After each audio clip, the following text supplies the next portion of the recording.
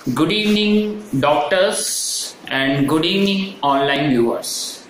Our today's topic is appendicitis. Appendicitis is mainly two types. First one is acute appendicitis, another one is chronic appendicitis. So let's discuss what is the meaning of appendicitis. See here, my dear friends. Itis, I already explained, it's inflammation, and appendicitis definition is appendix, inflammation of appendix is known as appendicitis. Now we are going to learn about the causes. What causes the inflammation of appendicitis? The causes includes like foreign bodies, maybe any particle, anything that is foreign for our body is known as foreign bodies. Another one, fecolate. Yes, sometimes bombs, hormones, such cause bombs. Sometimes bacteroids is the most common. Bacteroids, inflammation of appendix, and trauma, never forget trauma, T-R-A-U-M-A, trauma. Now we are going to learn about the Alvarado score and their points, how to diagnose. So this is the criteria responsible for the pediatric acute appendicitis. If it is more than 7, then it is acute appendicitis, and if it is between 6 and 7, so we need to confirm appendicitis, acute appendicitis, with the help of ultrasonography or by the CT scan. So my dear friends, my dear doctors, here the ultrasonography is not so much informative as compared to CT scan, but CT scan is the most definitive, most accurate.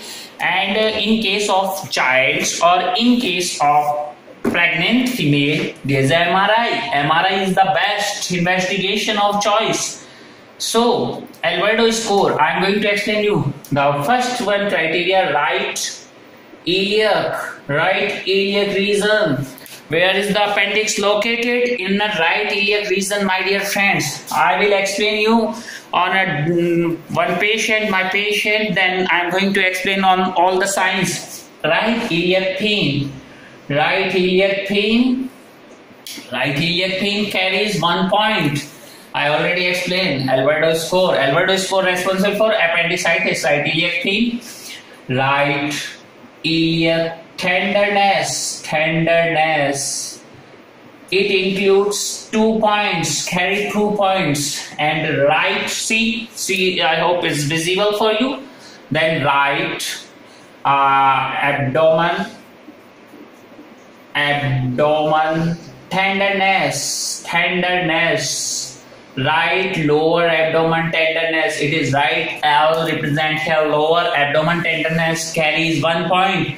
Then fever, my dear friends, fever in appendicitis. If fever, then WBC counts increase, leukocytosis, leukocytosis means the counts of WBC increases. It carries 2 points. Also, fever carries 1 point.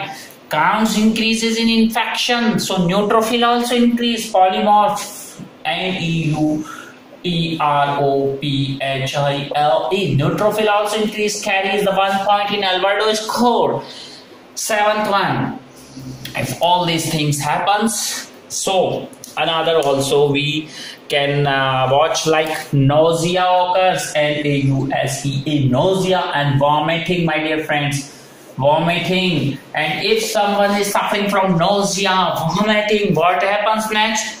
Loss of appetite, loss of appetite. So my dear friends, if I want to know what is the most common symptom of appendix, most common symptom appendicitis, not appendix. Appendicitis is pain. It's pain, my dear friends. What is the most common position of appendicitis is? Most common position is retrocecal. It's retrocecal. R-E-T-R-O-C-E-A-C-L-E.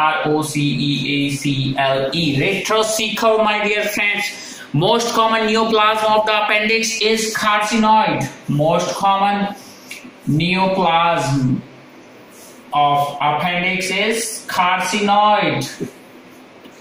C-A-R-C-O-N-I-O-D. Carcinoid.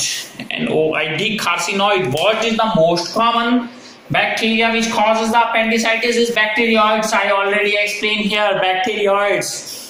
What is the most common diffuse peritonitis complication occurs in appendix due to rupture of appendix in early phase less than 24 hours?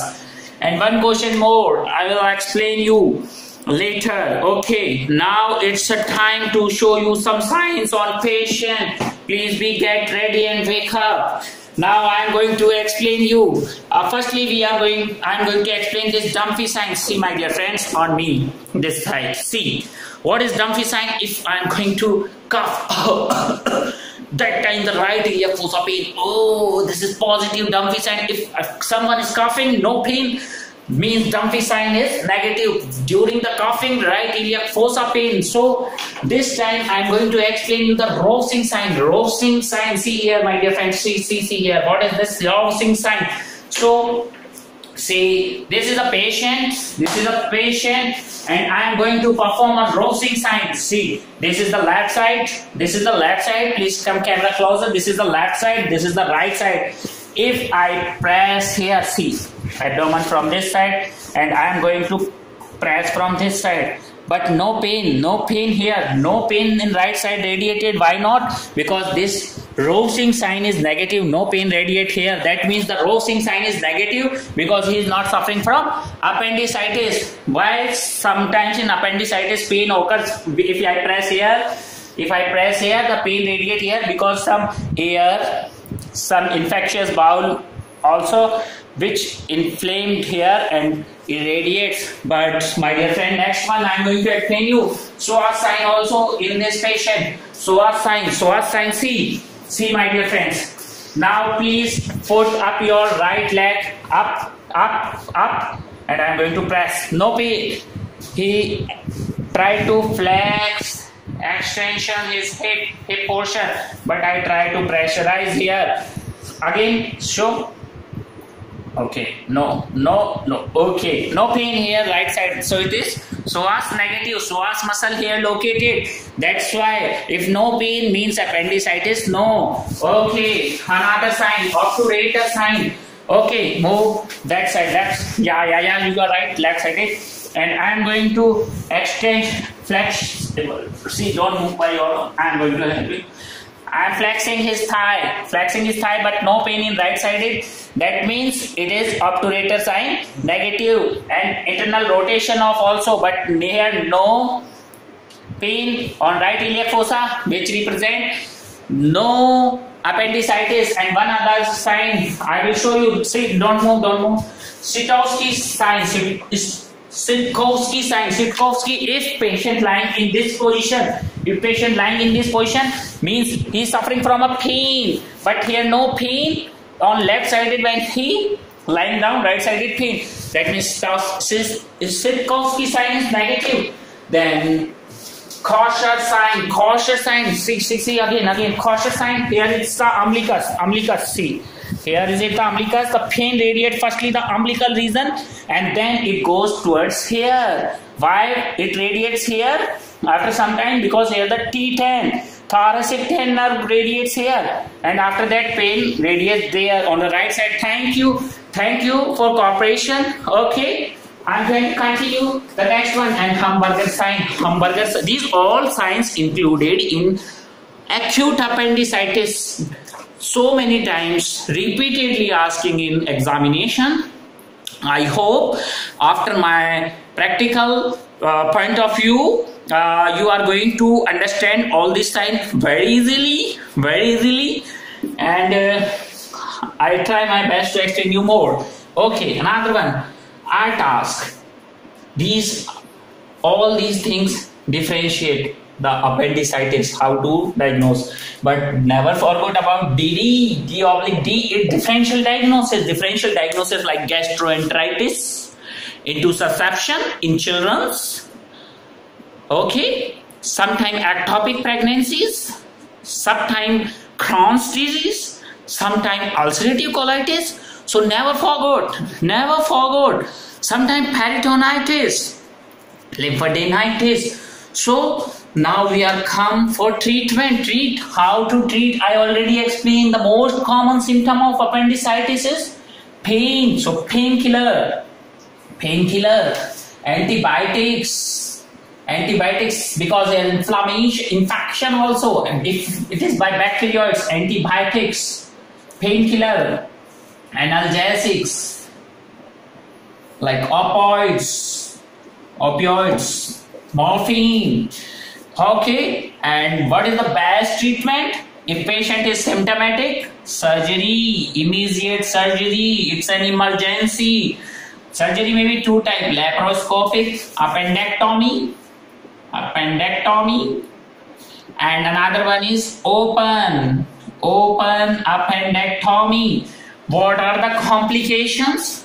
Complications include peritonitis, gangrene. But after appendicitis, what can happen? What we are going to afraid, like sepsis, like peritonitis. These are the complications. And if there is a cancer, carcinoid, we are going to do colonectomy. So my dear friends, that's all for today, and thankful for all doctors, those who are taking a part in my lecture, and have a good day. If you like my lecture, please don't forget to subscribe my videos, and if you like, please put like on my video.